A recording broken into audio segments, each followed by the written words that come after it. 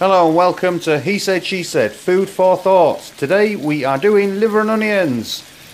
So, as you can see, onions in a pan.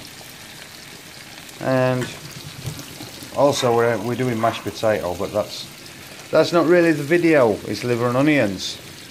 So what are you doing with it? So I'm sauteing the onions. I'm going to caramelize these. You put them up high and then turn them really low and let it do its own thing. And here we have liver. Liver. Soaked in milk. Let me show you. Okay. A lot of people are intimidated by this, but if you soak it in milk, it takes out the minerally sort of flavor.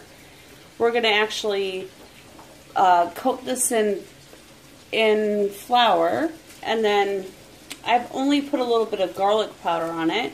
I know it looks gross, guys, but if you've never had liver and onions, it's high in iron, very high in iron, low in calories, and it's high in vitamin D, I believe, too. So it's very good for you. We'll be back. Right. Okay, so we're putting the liver in the flour, just all purpose, just with a little bit of seasoning, some salt and pepper.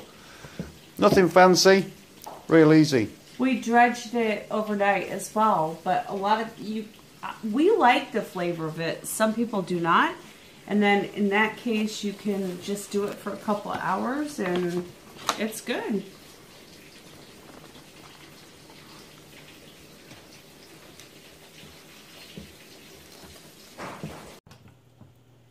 Okay, so we've got some mash. So boil some spuds, and it's got horseradish and sour cream in it and some milk, and it tastes awesome. But we'll do a video on how we made that another time. We've got the gravy. We stuck some mushrooms in with the caramelised onions, and now we are getting ready to do the liver. So tell them what I put in there. We have a cup of,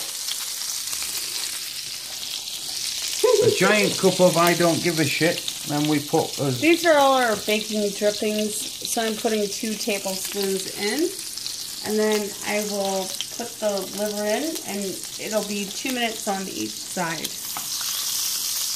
It doesn't need very long to cook, doesn't it, liver? No, it doesn't.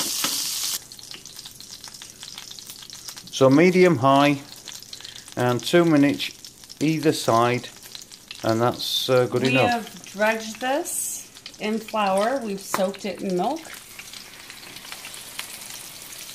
So you don't have to do it that long, but it works for us, and it's going to be smothered. And that's pretty much it. Just 2 minutes either side. Job's done. So here it is plated up.